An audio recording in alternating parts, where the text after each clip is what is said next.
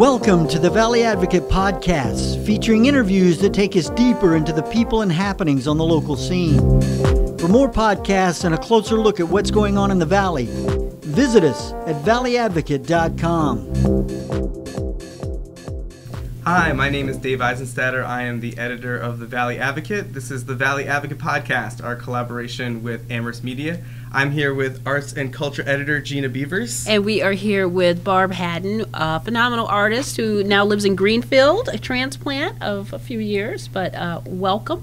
It's great to be here. You have a show at the Oxbow Gallery here in Northampton, and I got the pleasure of visiting you at the gallery as you were setting up.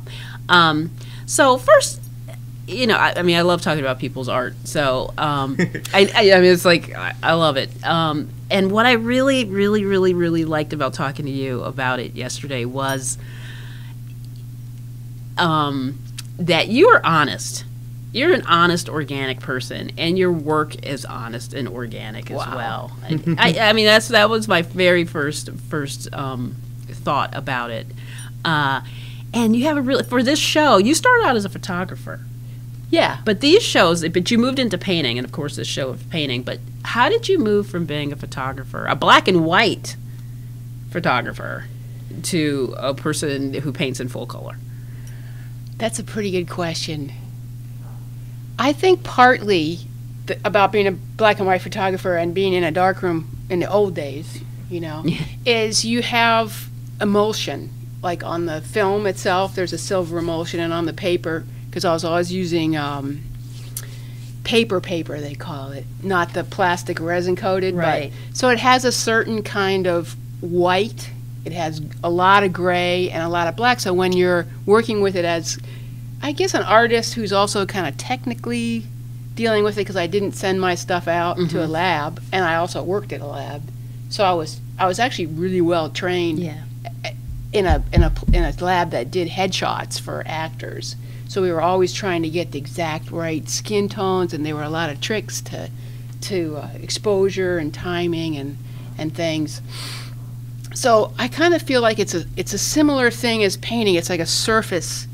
And in photography, the way I was doing it before, it was an emulsion, which is like a coating of silver and a bunch of other chemistry that moves around as light hits it. It's like maybe that word organic applies in a way, even though it's chemistry, science kind of. But it's also like cooking a little bit. So painting, for me, I kind of came into it, was like, I like the surface of things. I like to move around stuff. And emulsion moves around, paint moves around. Paint is a kind of emulsion, like especially oil paint. Yeah. It's slippery. And you work in oil. Yeah, and watercolor. Okay. So there's so many different parallels, like the white coming through in the watercolor, the luminosity in a painting can be about the white of the panel coming through it. Right. And in photography, you're looking at a print, and you want to see what you missed when you made the print. You hold it up on a window, and the light comes through, and you can see all the gray. Right. So I think that's sort of where it is. So you got tired of being in a dark room too? I did. I wanted to get outside, you know, just to be outside. So your paintings, I was looking back at your older paintings when you first started to paint. It was interesting because you kind of fluctuated between some color, and then there was a period of not a lot of color, a lot of whites and well, white, right, Because you don't have to paint as much. Right. Well, like, I'm also a house painter, right? So I mean, I think oddly enough, or maybe not so oddly, paint is paint, you know, and every day, I'm putting it on a wall, just about. I mean, if I'm lucky, every day I'm working. It gets a little slow in the winter, but so there's a physical connection with the material that I don't lose touch with just because I can't paint that day or that week or that month. I'm in the I have that stuff in my hands. That's amazing. So it's almost white like it doesn't might be house it doesn't paint. matter that you're painting a house or you're painting like one of your paintings. Like you just It's feel paint. you Yeah. feel like the material. It's a different mindset. Yeah. You know, Yeah. it's a lot scarier to make a painting. Really? Then someone's Oh. like house that might Oh, be yeah. there for generations or something? Or? Look, I felt her fear. a lot more experience painting houses than paintings. Okay, you got know, unfortunately. no, not unfortunate But at all. yeah, it's I don't mind house painting. I mean, I'm getting older. It's going to get harder to be hired and to do the work. Yeah, But I'm going to go as long as I can. For absolutely. now. Absolutely. Yeah, that's awesome. So then, at a certain point in your work, you went from this kind of monochromatic white, and then you left right into color, like Kind of. greens and blues. Oh, the and- greens in the woods. Yeah, a lot of greens, but even the show now, the one of the big differences in your show now too is that you were landscape. You're doing a lot of landscape, a lot of Yeah. trees, and this show is figures, Yeah. people, women. Yeah. So this is something brand well, people, new, women too, because when I was in art school, did a lot of drawing. right? So we're always working with the figure, and I was much more comfortable working with the male figure. Okay. You know, Why? I just That's thought like it the was more antithesis beautiful. Right, that's that- like not the- that's right, not okay. a common thing.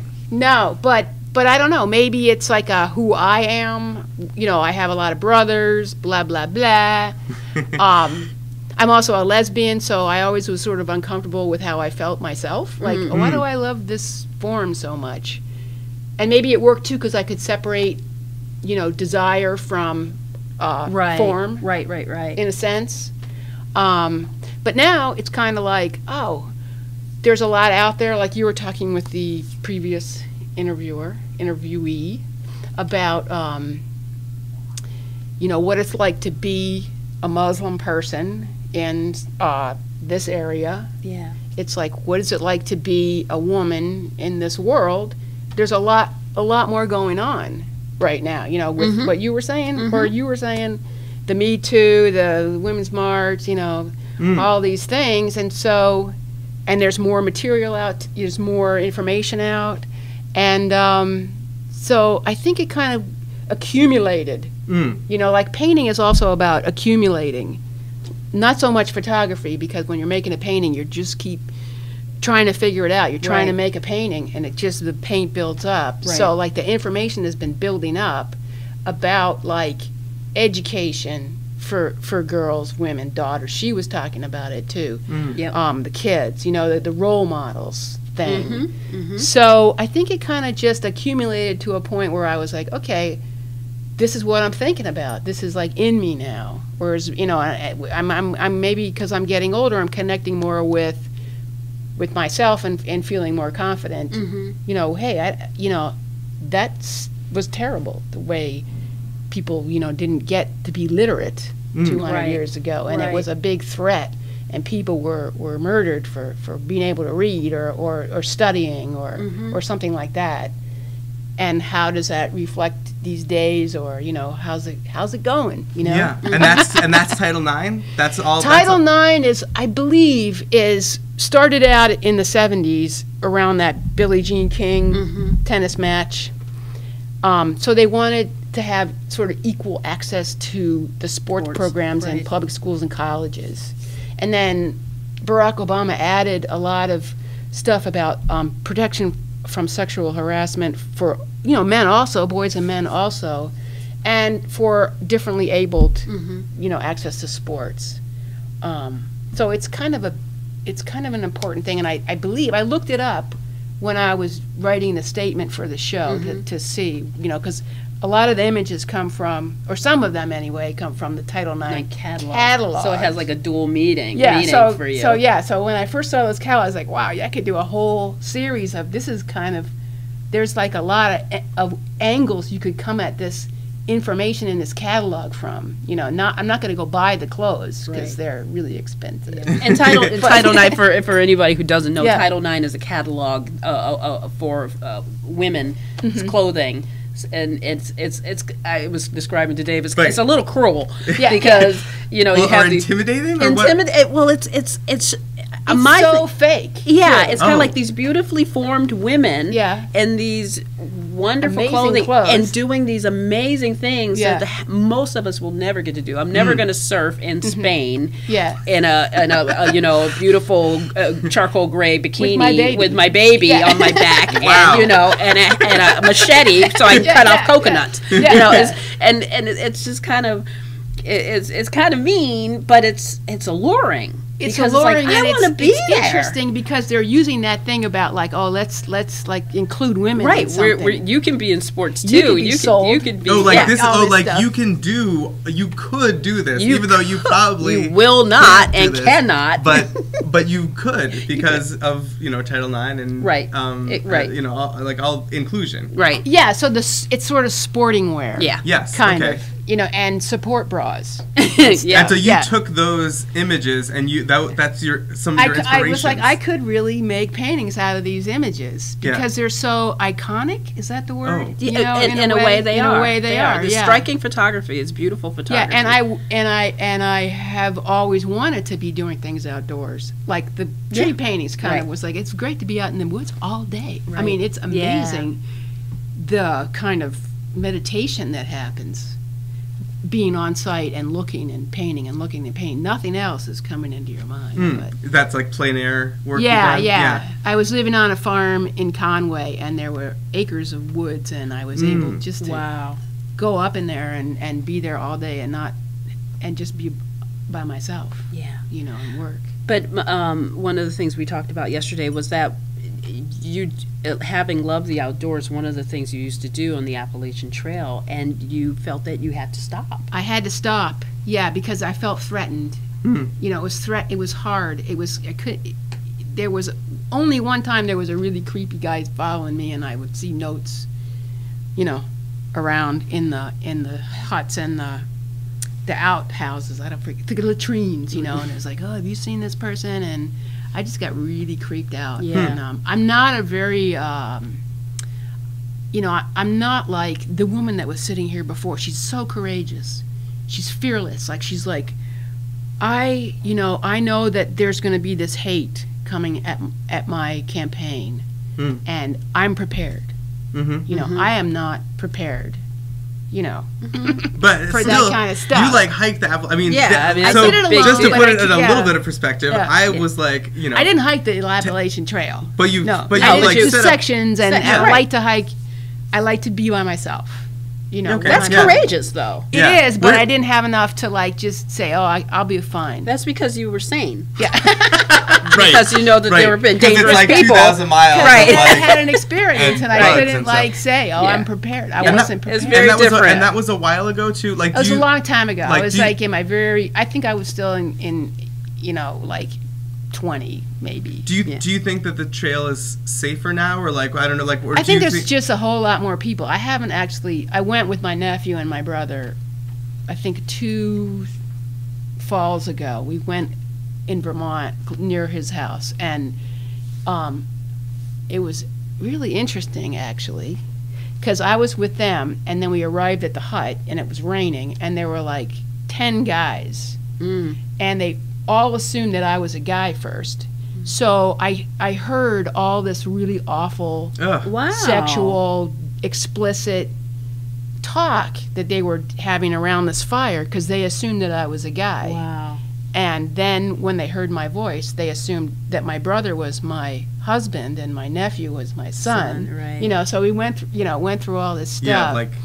But I can't imagine yeah. have been arriving there on my own. Really, Right. would have been a little uncomfortable. A lot of I uncomfortable. mean, they were all nice people in the end. In the end. But Yeah, Yeah. got it. Yeah. Yeah. so you're kind of out there, and it can be scary, I suppose. Yeah, I suppose it can be scary.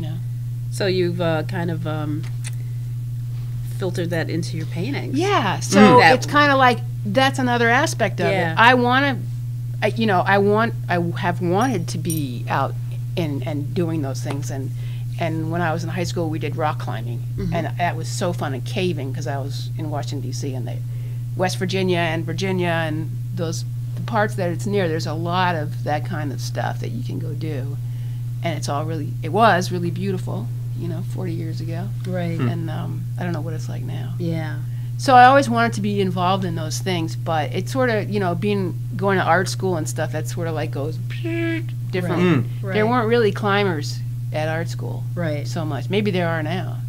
Because now they it's have the like a indoor bigger- yeah. stuff, and you can really, you don't have to go to West Virginia. Right.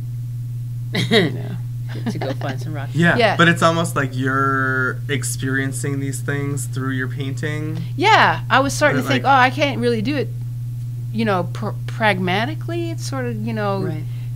to get there and all that, and to get kind of like toughen up, and maybe it's kind of okay to put it in a painting in a way, Yeah.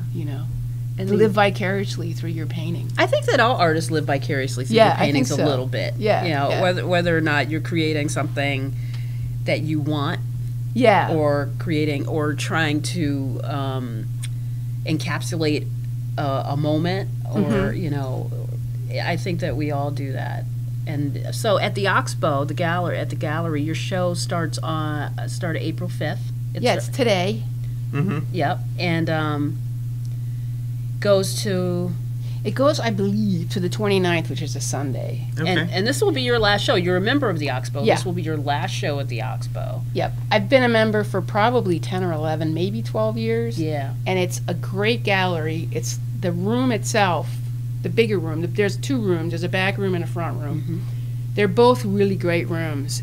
The front room particularly, it's not a really big space, but for what an artist would want in a gallery here in this area in the valley, I think it's kind of unique, because it has it's just plain. It's just these great walls. It's set up nice. It has pretty good lighting, and you can put on a really professional show if you want to, if you put the energy into it. It's a co-op, so everybody is doing their own. Nice. Mostly there is committees and things that help with publicity and stuff like that, but it's kind of your show, and you make it what it is. And the potential to make something really good is pretty high in there, I think. Yeah, I was just reading about sort of the cooperative model for a different business, and I was just wondering, being a Valley artist, and there's lots of artists around here, how do you, what's your, how do you connect with other artists, or do you connect with other artists in the area? Well, it's kind of, I think as I get older, it's harder to connect, because I want to stay in at night a lot. Yeah. It's like, oh, I don't know, I gotta go all the way down. Something starts at 9 o'clock. East Hampton, Right. Gotta get on 90, Gotta or you get- gotta get on gotta get- 5, yeah, depending yeah, on your preference. I used to have a studio over at the Arts and Industry Building, and I sort of met some people that way, and that's how I got connected to the gallery. Was somebody came to open studios there and said, "Oh, you should apply to Yeah. be in this co-op." So that was a connection, and then I also was part of a critique group at UMass. I can't remember the name of the gallery right now, but there's a couple of galleries there that are pretty good too. I think it's anyway, I can't remember right now. And that ended up being a lot of women my age. And once I settled down and kind of like, okay, this is my tribe. Yeah. I'd been doing that for like 4 or 5 years. I have a job I have to do Sundays now. It was always Sundays, so I can't go to that group anymore. But that was another way. So critique groups, there's some of those around. Yeah. So that's how you would connect, aside just from going to openings and stuff.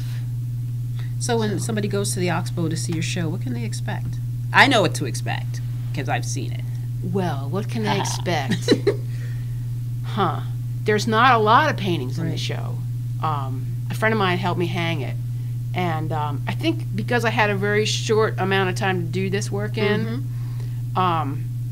it's really important. I think one thing about painting is it's a group effort.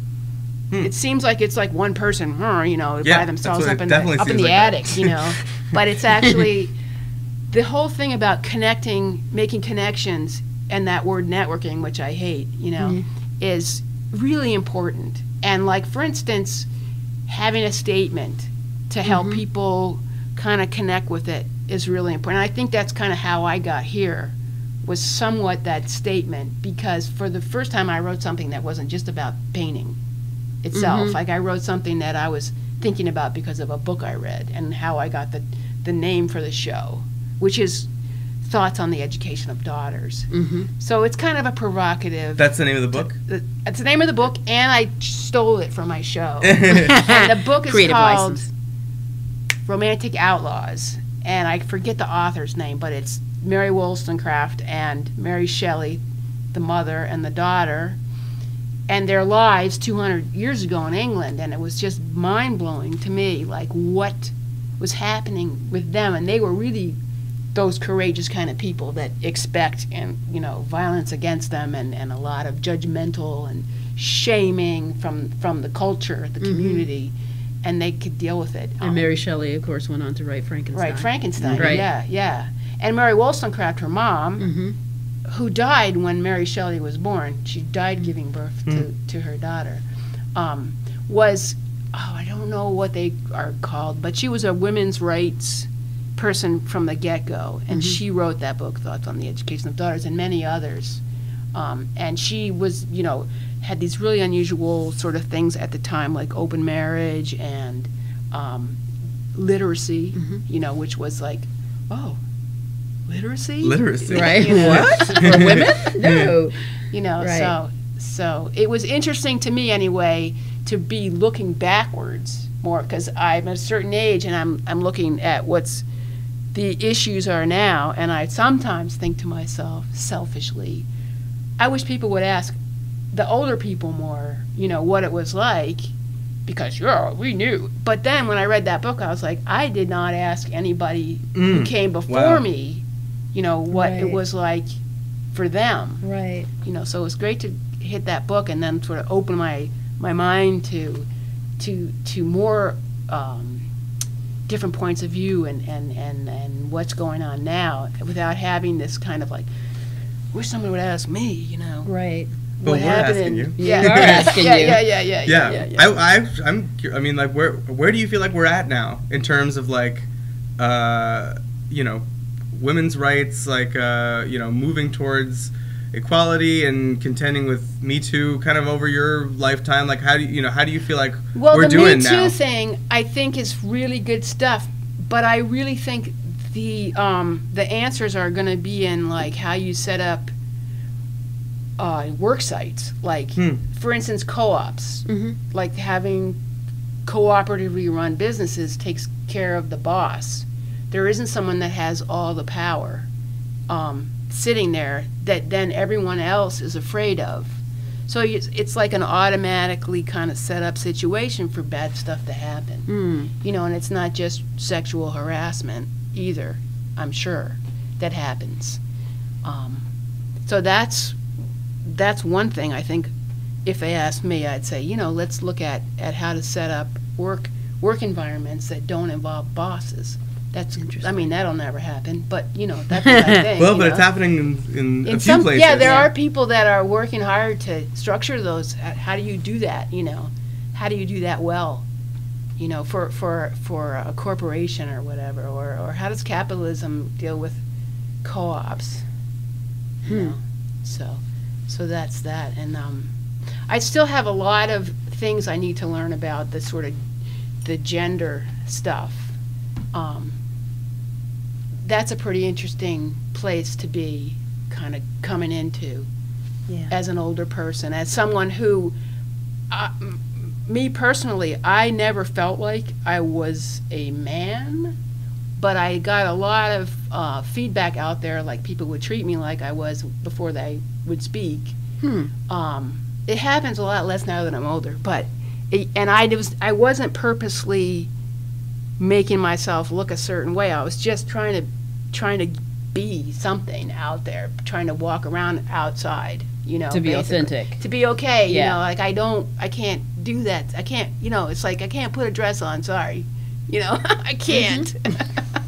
So there's that kind of stuff, and I'm sure that there's many young women or girls or whatever, and boys too, their side of it, that have that kind of like clothing what would be the word, like dysplasia or like clothing? That's so funny. I heard a dis in my mind, and I was Yeah. like, what would it be? Like a dis? It's not dis. It's something that's Dysphoria, wrong. it's not- You know, it's something that that people are looking at you and they're judging you, and it can be scary. You know, and I'm sure Sure. people that like, especially men, who are more like women, it's very threatening to be different gendered or whatever, or gender neutral, or want to identify as the opposite, like gender. Right. I don't have all the language. I haven't Sure. done my training, you know, my research. And so it is. It's called, a lot but- of research. Yeah, and it's a really interesting place. But I do wish that there was already not so strict rules. I wish the culture was a little looser, so that people wouldn't feel like they had to like make those kind of choices. Does it seem like we're going that way or not? It doesn't. Hmm. It doesn't seem like. I mean, Yeah. I think there's a lot of really brave people saying, you know, I'm neutral, or you know, you can, you know, I'm not going to be one or the other. And then everyone that's like making these choices and changing over, that's really scary stuff, and it's also kind of dangerous. Yeah. You know, health wise. So I know it's very real. Yeah. You know, it's a big thing. So now that you're kind of retiring from the Oxbow, Mm-hmm. And you have these thoughts, and it sounds like you are very interested in educating yourself in various things as a life student in a way. Yeah. Do you think that's going to inform your future pieces of art? Because one of the other things that I really liked about you too is that you were really honest about. I started this piece in 2013. yeah, and Yeah. I had to make this work because Yeah, I yeah. had this show show, coming up, yeah. and I have to make this work somehow because I've done the same thing. Yeah. And so I just, you know, it's hard to know as an artist what your next It is. big thing is going to be, but it seems like there are things that are percolating in your mind, Yeah. particularly since you're going to be moving from the Oxbow because that's taken up some time. Part of your time for 10 yeah, years. as I age, I need to earn more money, and I'm less able to earn more money. So I got to figure this out, right. you know. So that was based only on income and you know, what I was capable of investing in the Oxbow with, you know, money wise and time wise. Because now I have an extra job on Sundays, so I used to gallery sit on Sundays, so I had to switch with someone, which is fine. But now it's on a Friday, and that's a potential day to make income, and Yeah. you know, so it for me personally, it wasn't going to work anymore, but it worked for a long time Yeah. when I was able to do it. So you think you'll paint more? It's funny because I was so stressed out about the show because I had so little time that I was like, I can't wait till this is over. I'm kind of done, you know. But then, like, I got your email, and the paintings did come together. Yeah. And the friend of mine that helped me hang them also came in a couple times and was like, hey, here we, you know, that was the extra set of eyes that I didn't get to have because I couldn't get away from the work. I started feeling a little better Yeah. that maybe I could continue, you know, Yeah. with it somehow or other. And maybe by opening, you know, letting go of the Oxbow, something else will kind of like, Mhm. Did you ever think about teaching? I've been a teacher You've been a in teacher. my youth. Yeah. And you moved on, or what's the? There's no it going was back? It was I think what happened with the teaching profession is it got really administrative, and I yeah. kind of left before that got really hard. And I know people that are still teaching, and it's unbelievable, like the rubrics, you know, and the accountability and the intense pressure from parents. Some people think that it's just a lot of pressure from the parents, that the administration kind of like, they're on that team, and teachers don't always get, and I'm sure this is like very I'm generalizing a lot, but for instance, I have a friend that when the last president election, you know, happened, and I think she did something like when he was gonna, like, the thing with immigration, so she said something like, and I'm not gonna have the exact, you know, this isn't a trial, so, you know, maybe okay, but let's start the class off. She's an art teacher. Let's start the class off with like 5 minutes of like where you're from. You know, where's your family from? And somebody in her class reported her, and she was, you know, over one weekend, she thought she was going to lose her job for doing that. Yeah. You know? Yeah. So there's that, too. Like in this kind of climate, political climate that we're in, it's pretty hard to be a teacher. Yeah. So I'm pretty okay about being out of it, but if I'd stayed, I'd be like, okay, I could retire now. I'd be like, right. Which is why I kind of got it to do it in the first place. It's like, I got to take care of myself better. Right. But I never did, so. Wow. Well, something always presents itself. Yeah. I've been kind of lucky. Yeah. So. Yeah. Yeah, great. Well, thanks for coming so in. much. Well, thank you very much wonderful. for happening. Thank We're you so all much for happening. being We're here. all Yeah, happening. yeah, So yeah. what's your website? If people Oh, want to yeah, check out right. your work? Just my name, www.barbarahadden, HADDEN.com. And I'll warn you, though, I haven't updated it in a while, but you can see all the old paintings. Yes, you can. Yes, you can. Thank you so much, Barb. Thank you. Appreciate it. Thanks for listening, and don't forget to visit us at valleyadvocate.com.